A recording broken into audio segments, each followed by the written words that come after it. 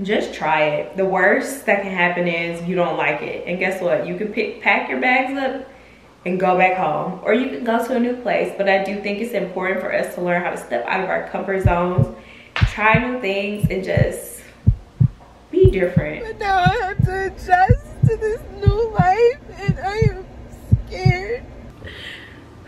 So my dad just called me and he asked me if I was okay. And I just instantly start crying. It's like everybody just keep asking me if I'm okay and I'm not. And I mean, I'm sure I will get adjusted and everything, but this is crazy. Like, why did I do this? Everybody, like, you're so brave, you're so brave. But I feel crazy as hell, like, to move away from all of your family, everything you know, by yourself, is insane.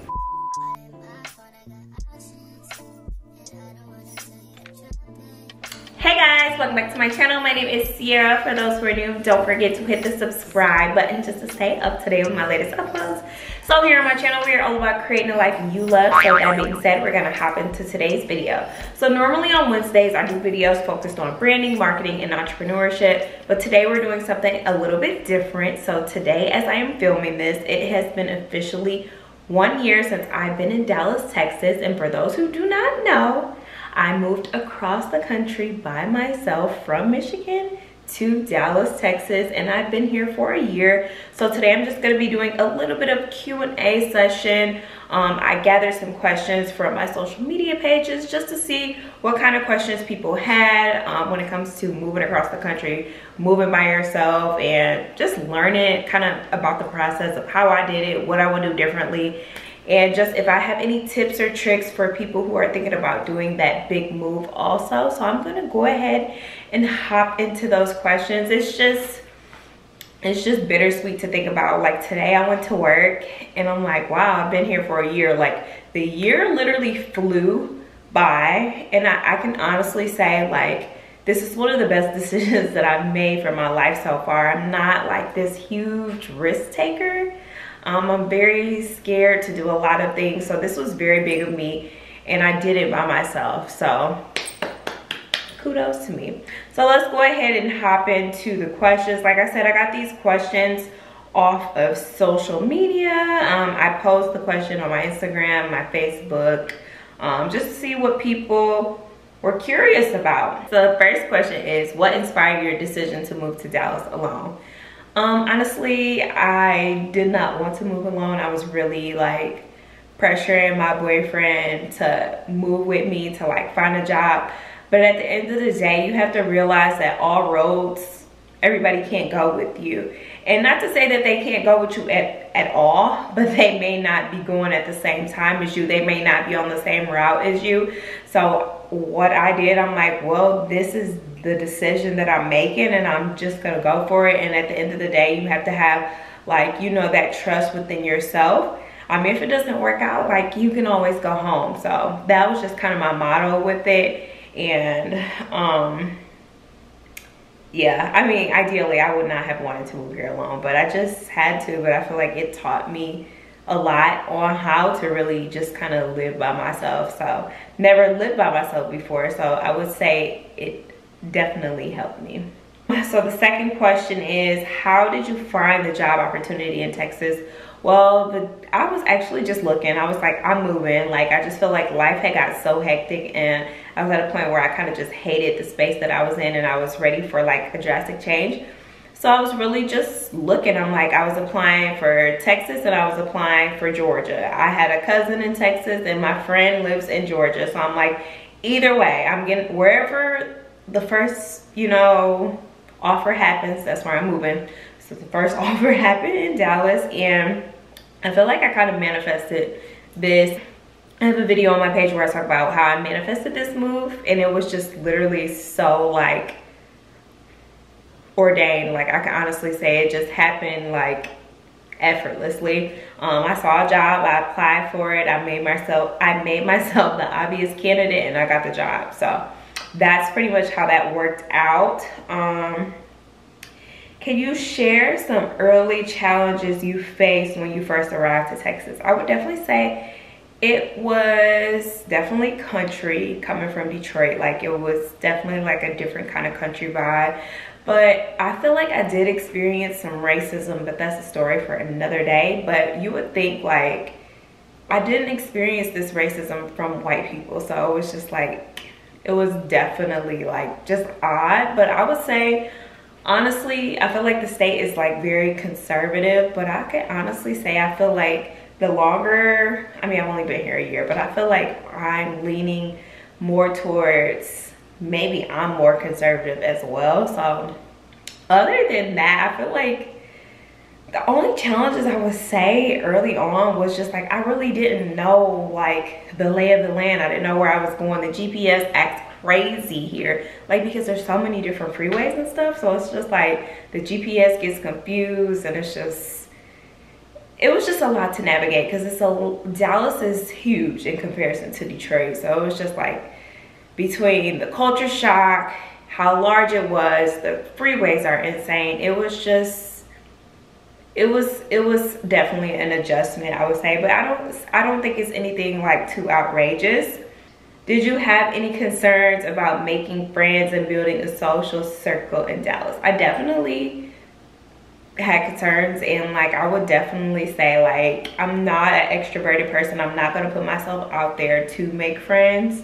So I would definitely say that aspect of my life is still pretty like dry. I made a lot of connections at work, but a lot of those people are older than me, and there's nothing wrong with having older friends because they obviously can pour in wise counsel to me. But I don't really have any people around my age who are my direct friends. Lately I've been hanging out with my friend who moved here, her coworkers, and they're like closer to my age range. So, but other than that, like I have not put myself out there to make any friendships. I'm not a risk taker, but you know, I mean, I feel like I've been here a year now, so I feel like it's gonna come naturally.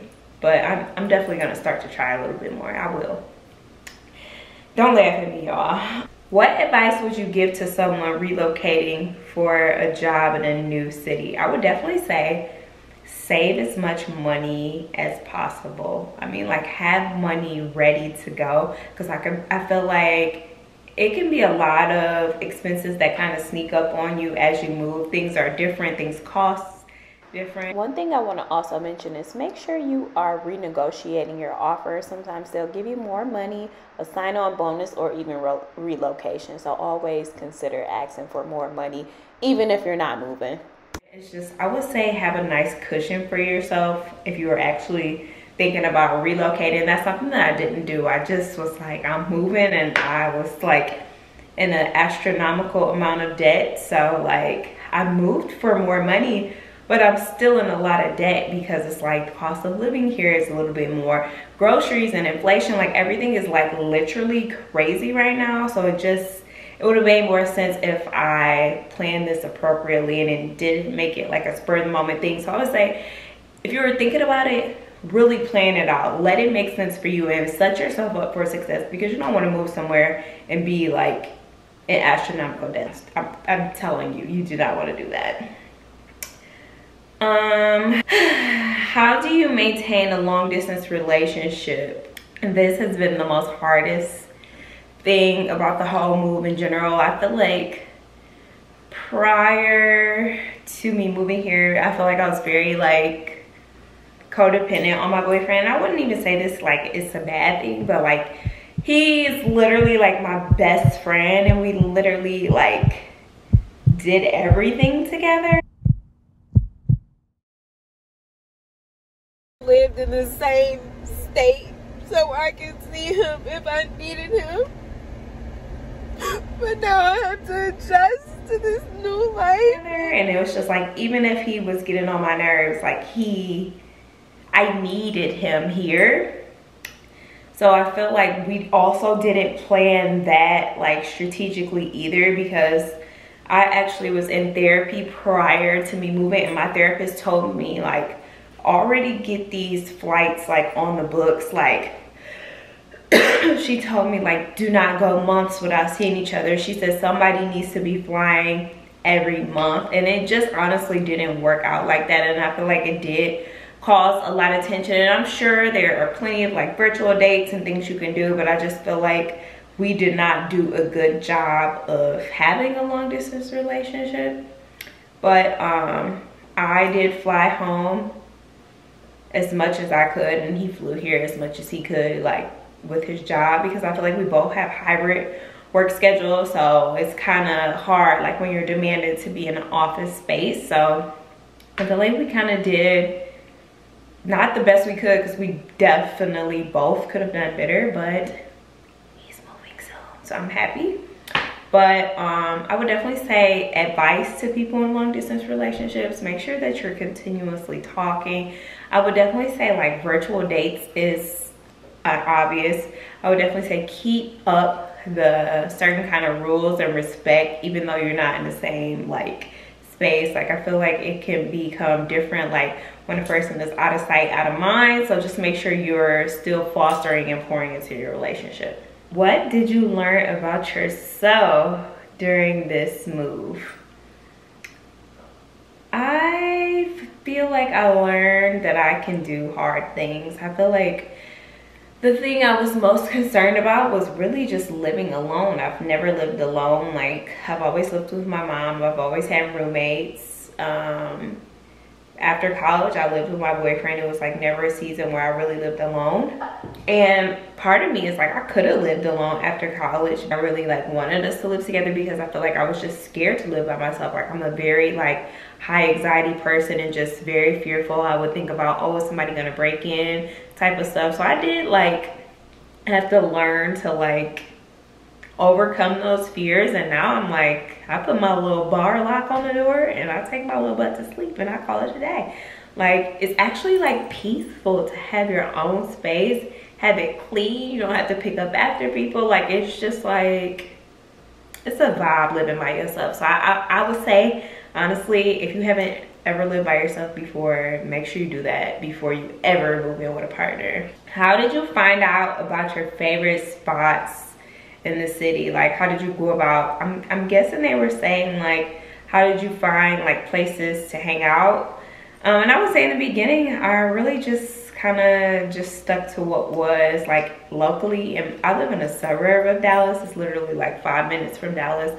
But I just would eat stuff in my suburb, or I would go to the gym. Like I definitely thought it was important for me to keep up a routine. So I would just kind of go to the places within my area. And then like once I became more comfortable with people at work, I have a work bestie and her name is Rachel, but she's older than me. She has a kid like not too much younger than me, so she really like, I feel like holds that mother figure for me at work. Like she makes sure I know what's going on. Like she was like, hey, like today it was HR professionals day. She was like, make sure you have your jeans on. So I wore my jeans to work today or whatever, and she just keeps me updated. Like she'll plan stuff. She's like, let's go to happy hour. She'll come pick me up. So she really like, you know, helps me in that aspect, and I just appreciate her for that, because I obviously do not step out of my comfort zone. And even at work, like my cousin lives here actually, so I've been to a few places with my cousin as well in the beginning. But my cousin was like, you're gonna find like most of your tribe probably at work. But I work for a medical insurance company, and it's a lot. Like I just feel like my age group isn't really there. So I mean, if they are, they're probably like in customer service or something. So it's not like everybody in my job is pretty much 40 and up. So I mean, I had to make the best that I could. So, but obviously like I find spots through people I know or TikTok. If I want to try something, I look on TikTok, and then if it's a hit, we'll keep going. How do you manage homesickness, and what do you miss about your family being so far away? I would honestly say like the thing I hate the most is like the FOMO. Like I have so much fear of missing out when the holidays come around. Like last year I did Thanksgiving here, but luckily my mom had just moved here, and we do have some family down here, but not like family I grew up with. So we went over their house for Thanksgiving, and it was just like different. It's just like it was nice, but it just wasn't like what I was used to. So I would definitely say like those family gatherings I really missed out on. And it's just hard. It's just like, I feel like I didn't see people too often at home because I'm so introverted, but it's also like now that I'm so far away, when everybody's hanging out, it's just like, oh, like I miss y'all, like I miss my family, but I'm not moving back. So it's like, it's hard in that aspect. I would definitely say it's harder like watching like the older people. It's just like, if things go wrong, or like my great grandmother was in the hospital, it's just like you're so far away, and like to be updated by phone, it's just like, it's a nerve-wracking experience. And I would say like even just watching everybody grow up, like my little cousin started high school this year, and it's just like, I feel like I kind of missed the milestones of family, and I would definitely say that's hard. It's actually making me like almost nauseous to talk about. But like, what I've also learned here lately is this journey of life is yours, and you're literally here on this earth just passing by. And I know family is a big aspect of our lives, but you still have to make sure that you are doing what's best for your path as well.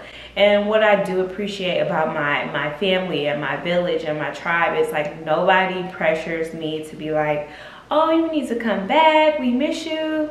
Most of the time it's, oh, we need to figure out when we come to Dallas type of thing. So it's like, they're so supportive. Like, my family was so supportive of my move. Nobody tried to stop me, like, at all. They were just like, I'm so proud of you. Even like cousins like that I'm not even super close with came to my like my going away party, and people were crying, and they were just like, I'm so proud of you. And it really didn't kick in until I got down here and I was by myself, and I'm like, wow, I really moved across the country by myself. Like, I'm literally here by myself. So I'm about to get now, but I'm not even by myself no more. My mama moved here, and my friend Risha moved here. We just gotta get her to stay here.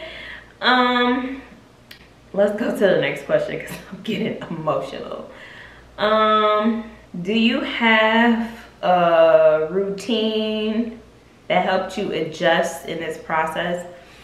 I would definitely say as soon as I got here, I had to figure out where the gym was. The gym is the place where I go to kind of clear my mind, and it helps me kind of like stay on track. So if I know every day I'm going to the gym at 6 a.m., it kind of just helped me get out of like my head early in the morning. Like, let's get it, let's go.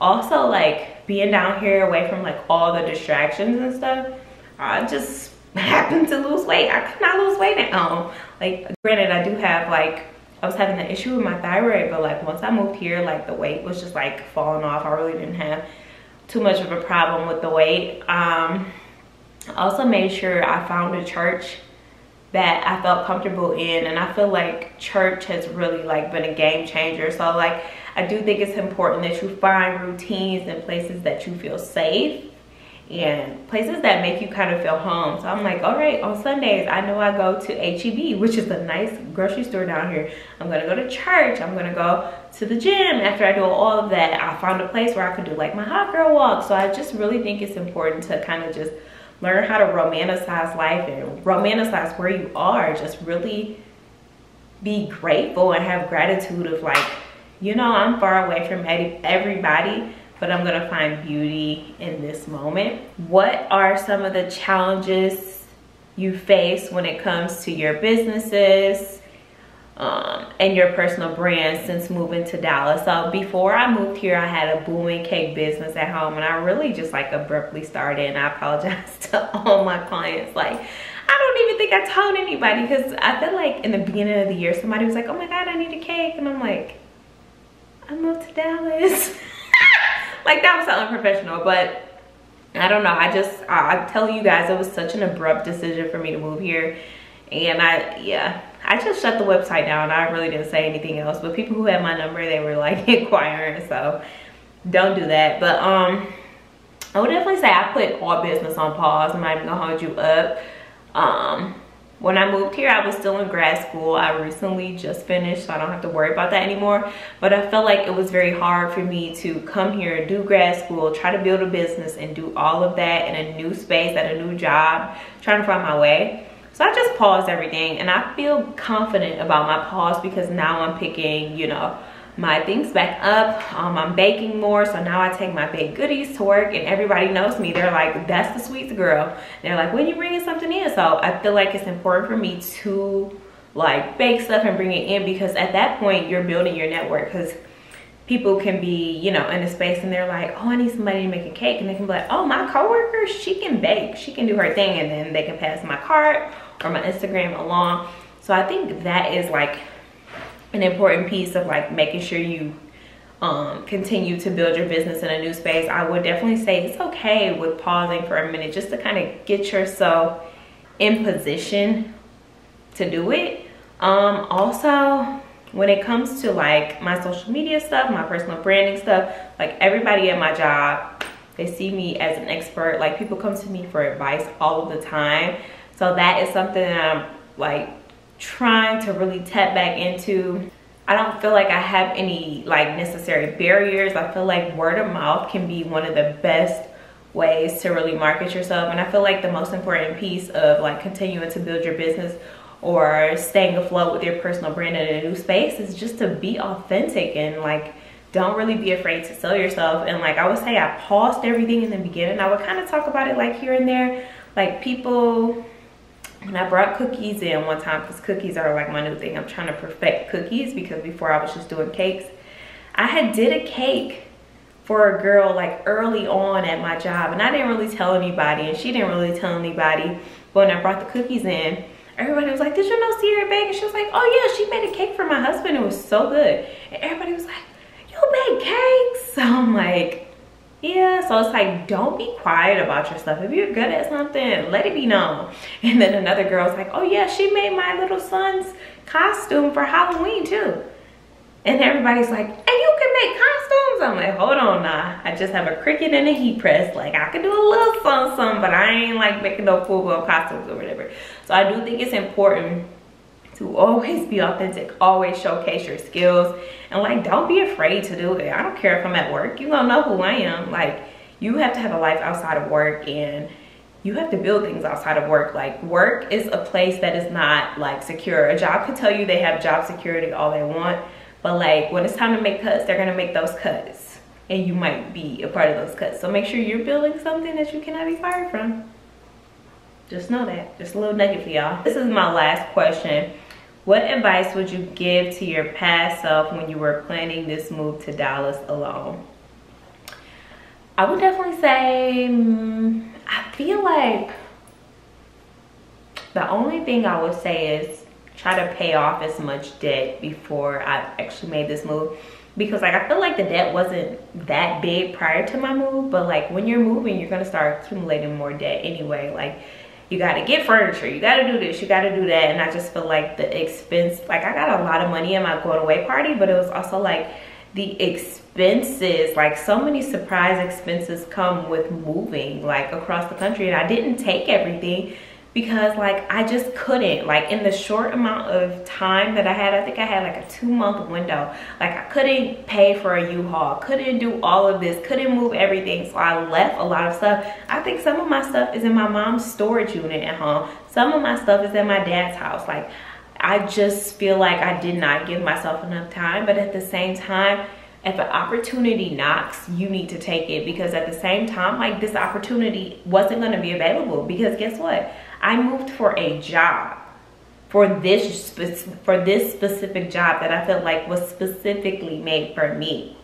Now it'd be different if it was just like, okay, it's a job, I can get another one. But as you guys may know, the job market is tough right now.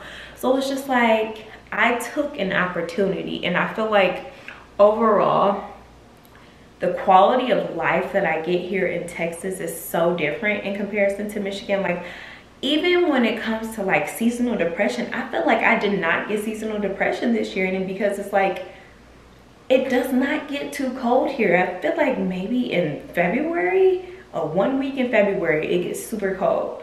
But like other than that, it was never too cold for me. I'm from Detroit, so I feel like everything you need is within the radius. It's so many like things to try and things to do here. It's so large. Lots of people are moving here, so it's not necessarily even like everybody is a Texan. Like everybody's a transplant. Like everybody is coming from other places here, so it's not even like, I feel like there is like a huge Texas culture, but I feel like it's beginning to change because so many different people are moving from all across the country to move here. So yeah, I like it. I feel like it has given me the space and opportunity to really grow, really learn myself, overcome fears, like literally living by myself, having to pay all of these bills by myself, having to just figure out everything by myself. And I would definitely say, if you're thinking about it, just do it. And I feel like a lease is only a year. If you do not like it, you can always go home. And I mean, not necessarily in my case because my mom moved here, so I don't necessarily have like a direct home to go to, but I can always go home. My dad has a room in his house. Like my bed is at my dad's house. Like I had to buy a new bed when I came here because I wasn't trying to move all of that stuff. So it's just like, just try it. The worst that can happen is you don't like it, and guess what, you can pack your bags up and go back home, or you can go to a new place. But I do think it's important for us to learn how to step out of our comfort zones, try new things, and just be different. Break curses, live life, and really just be on your own journey. Like you have to learn how to be an individual outside of your family, outside of your friends, outside of your norm of like what you're used to seeing. So, but in a nutshell, that's been my year in Dallas. Not super excited, but not super exciting, but I love my experience. It's been lots of growth for me, and I'm just excited to see like more. Like it's only been a year. I spent a good chunk of that year like injured in a walking boot, not walking at all. So we'll see where Dallas takes us, but I hope you guys enjoyed this video, and if you did, give it a big thumbs up. Don't forget to like, comment, and subscribe. Never be scared to leave your hometown to grow. As much as you love your hometown, it's the one place that'll kill your dream if you stay there too long. You move to a new city, you lose nothing. You only gain an opportunity that can change your life. The thing about your hometown is it's never gonna change. You can always come back and do the same thing that you've been doing with the same people. But you go to a new city, it might be a new relationship that can change your life. It might be a new job opportunity that never been possible for you.